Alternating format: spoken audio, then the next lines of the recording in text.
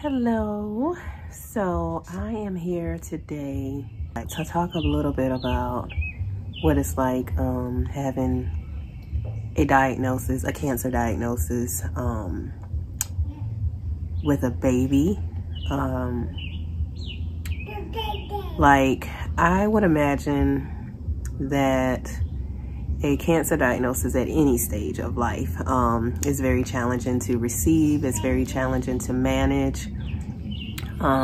It's just, you know, not an easy thing to juggle regardless of where you are in life. But when I think about me personally and just kind of where I am in life, and having that diagnosis thrown on top of where I am, in my mind, it's like the most challenging thing that I can ever imagine, because like when you look at them individually, the two individually, having a baby is a lot. You know, managing a baby, it don't matter how many you have, 1, 2, 3, it's just really involved, keeping up with the baby. And the schedule, the treatment schedule that you may have with your treatments and getting better and fighting through everything, that's involved as well. Like, it's a job. As my oncologist put it, you gotta work. And so when you put the two together, especially if you didn't, you know, you didn't really plan to have to, excuse me, to have to like deal with the two together. Like, nobody planned that. Nobody said, hey, you know, I'm gonna try for this little baby, and then, you know, when she's 9 months old, you know, we're gonna throw some cancer on top of that. Nobody nobody plans for that. So it's just a lot. It's a lot to process. It's a lot to manage.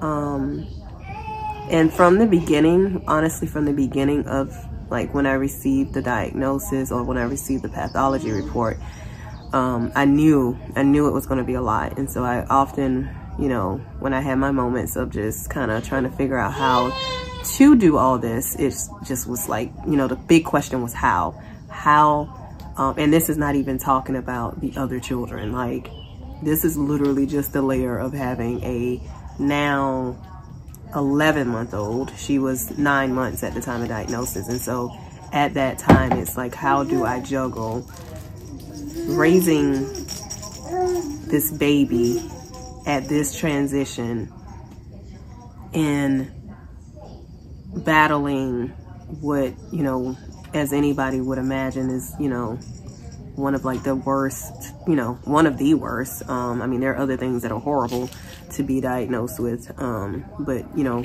that C word, cancer, is one that like freaks everyone out when you hear a diagnosis like that. So yeah, it's a lot. It's a lot. I don't even really, yeah, baby. Hey, baby. So yeah, it's not really a lot to say. It's just a lot. It's just a lot. Like, I'm tired all the time.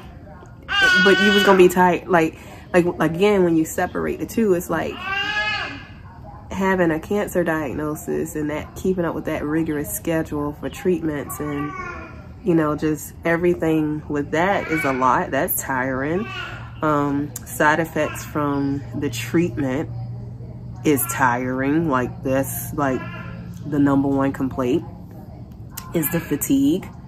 And then, you know, we all know, anybody that has raised a baby or has anything to do with just keeping up. Sorry, I gotta keep up with her. She done walked off and she's doing something, so I'm just trying to keep up with her. But anybody that's you know, raised children or dealt with like preschool or just young children in general, just know like how involved it really is. And we gonna say involved because you are involved. You are running behind them all day. And she is now 11 months, and so she's a walker, and so she's curious and she's learning, and so she is just all over the place all day. And I love it. I love that I can get home, like sit home and spend this time with her and watch her grow. Come on, Tay. Taya. Come on, Taya. this time to watch her grow and explore. It's just that I didn't want to be dealing with cancer and doing this at the same time. So yeah, it's just a lot. I don't have no other words other than it's a lot. Taya, you gonna come say hi on the camera? Mattea, hi baby. Come here. Come here. There she go. There she go. Come here. Come on, Taya. Taya. Mattea. Mattea. Hi, Mattea. You know mommy doesn't know what she's doing with this camera stuff. So come here, because we don't know how to really work it well. Come on. Now we done turned to... Uh-oh. Come here. Let's see. Let's see if we can get her. Okay, here she is. There's Mattea. Look. There she is. So as mommy learned this video, these video messages and learn how to do this stuff, this is the best we got right now. But yeah, this is Mattea. Hi, say hi. Say hi. Yay! Good job. Yay! What a big girl. So I keep mommy busy. Yes, I keep it where mommy stays on her toes. Yeah. And so that's what gets mommy through every single day. One of the reasons, one of many reasons. But yeah, this is what we keep up with in the midst of everything else. And it's beautiful. It's beautiful chaos, but it's beautiful. Okay. All right, just to touch bases on the schedule really a little bit. So like right now, like I am going once a week to get something, you know what I'm saying? Like it's just the breakdown. I'll explain at probably at another point, but it's weekly doctor's appointments. It's, you know, waking up with Taya, well, even to backtrack a little bit, waking up at 6:30 every morning, getting the boys ready for school, getting them fed, getting them off to school on time. And there's two drop-offs. There's drop-off for middle school, not middle school, elementary school. There's drop-off for high school. Then there's coming back. There's getting Tay fed for breakfast and, you know, keeping up with her and keeping her busy and active. There's trying to do things for the household. There's trying to do things for the business. There's following up with clients because I am a real estate agent. I am a career mom. I'm an entrepreneur. And so I don't manage a lot of the day ins and day outs, or day ins and out of the real estate business because my husband does that. But I still sell real estate. Just last week, I was renewing my nursing license.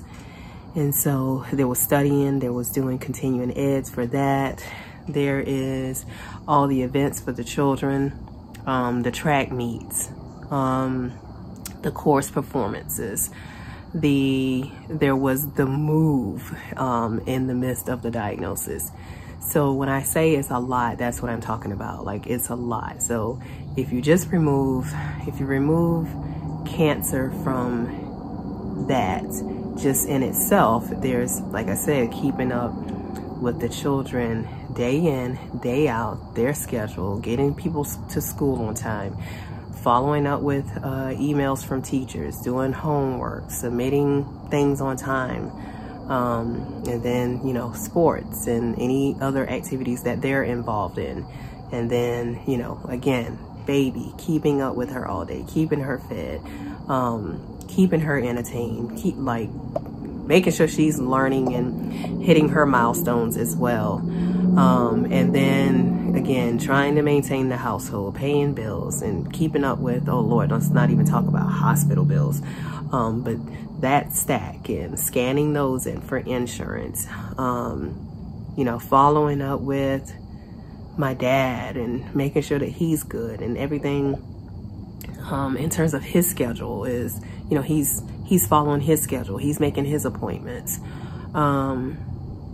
Yeah, look, I can probably keep going. So when I say it's a lot, having a cancer diagnosis with a baby, or having a cancer diagnosis at this stage in my life with everything that I have going on, I'm specifically talking about, you know, just the juggle of it with every single other commitment that still happens. Just because you have, you know, just because you get diagnosed with cancer doesn't mean you stop living, doesn't mean you know, put everything on hold while you get through that period. No, you get through that period while you're, you know, going through everything else. You get through your treatments while you're still living. You know, you get through your battle, you know, you survive it while you're doing everything else. You don't pause, you just do everything together. So when you, yeah, when you think about, like I said, when I say it's a lot, I'm like meaning like I have everything else that's going on, that was going on regardless. I was busy regardless all the time. And so not that that's a problem. I enjoy what I do. I enjoy being a mom. I enjoy being supportive for a supportive friend, a supportive mom. I enjoy everything that I do. So regardless of how busy I say it was, or you know how busy things were outside of cancer, it's not that I'm complaining. I enjoy it. But then when you know you add on a layer of something that you don't particularly enjoy, then you know, as you can imagine, that's a lot. And so yeah, when I say it's a lot, it's a lot because again, you didn't sign up for it. So you were happy and content, or just satisfied with everything you signed up for. And so when you add on something you didn't sign up for, it can be a lot. And so yeah, I guess the main thing is just to, you know, encourage, you know, anybody else that's out there that's dealing with this at this same stage in their life, or in their 30s, or even before you started a family yet and you're dealing with it. Like I said, I can imagine that it's that diagnosis at any stage in life is a lot. But specifically to people who are, you know, specifically like me, who are married, have children, you know, have careers, have businesses, and have so much that they can, you know, continue to go on, have aging parents, or parent in my case, so many things that they can talk about that's going on already. And when you add in that extra layer specific, because it's not like one of those things where, okay, well, you're just gonna, you know, just for this day or just for this week it's busy, or just for this month it's busy. Like, it's an extended period of being a lot. And so this is just the icing on the cake. We hadn't put the candle on yet. We hadn't sung her happy birthday yet. This is the icing on the cake because, like, I haven't even had surgery yet. And so that's a whole nother layer that we'll have to, you know, we'll have to wait and talk about that when I cross that bridge. But just for now, I already, like I said, it's a lot for now. My schedule is a lot. My life is a lot. And so having a baby, and dealing with a cancer diagnosis is a lot. And so I say all that to say, like, you just got to fight through. You got to get help. You got to receive help. Anybody that's willing to help you, just say yes. It's season of saying yes anytime someone wants to offer help and be there for you. Just say yes. Say yes and receive it, because it's a lot to manage. You cannot do it by yourself. You need support. And so get it. Get your help. Receive your help. And don't be afraid to ask for help. And just, like I said, say yes. Say yes. You need, yes. You need me to, yep. You need it. You need it. In my case is unique because I don't have my mom here. I don't have my mother-in-law. And so most of my support and help comes from friends and just my family that I've built.